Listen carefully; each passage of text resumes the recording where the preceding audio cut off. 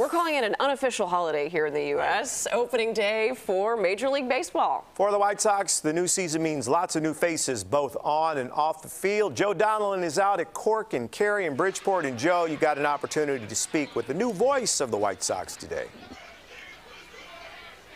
Did indeed, Jim and Marie. What a great guy. Baseball, of course, a huge part of Chicago, and as we know, the broadcasters are often as popular as the players. We have had some absolutely colorful legends come through here. Jack Brickhouse, Harry Carey, Hawk Harrelson. The Sox have a new television play-by-play voice this season. John Schriffen is his name, and he's replacing the very popular Jason Benetti, who left to call games for the Detroit Tigers.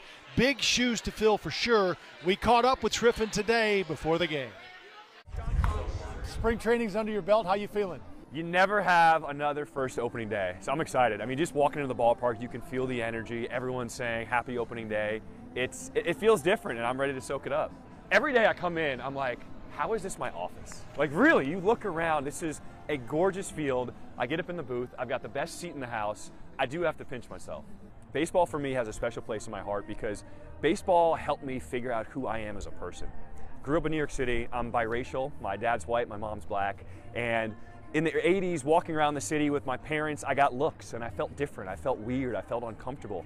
But whenever I was on a baseball field, I didn't feel uncomfortable. I felt like one of the guys. And people saw me as a pitcher, as a player, and all they cared about was, can you play the game?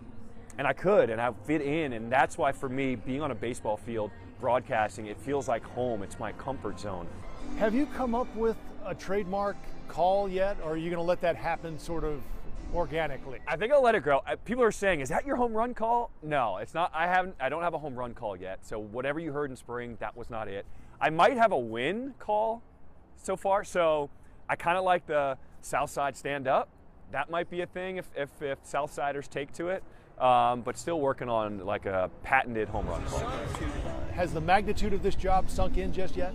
I think the fans have been great. I think they've been reaching out, welcoming me to Chicago, to the White Sox, and I understand the position that I'm in, taking over for Jason Benetti, who is awesome, right? He's one of the best broadcasters in the league. He's an even better guy. So I understand what fans are going through, but they've been great with this transition, so I understand the responsibility that I have. What are you looking forward to most? Working with Steve Stone. This is his 55th year in baseball, and I just love hearing his stories, picking his brain, learning and soaking up baseball knowledge, because there's nobody better, and I can sit right next to him and just soak it in. He is a gamer. He can hoop as well. He actually played in the 2013 NBA All-Star Celebrity Game.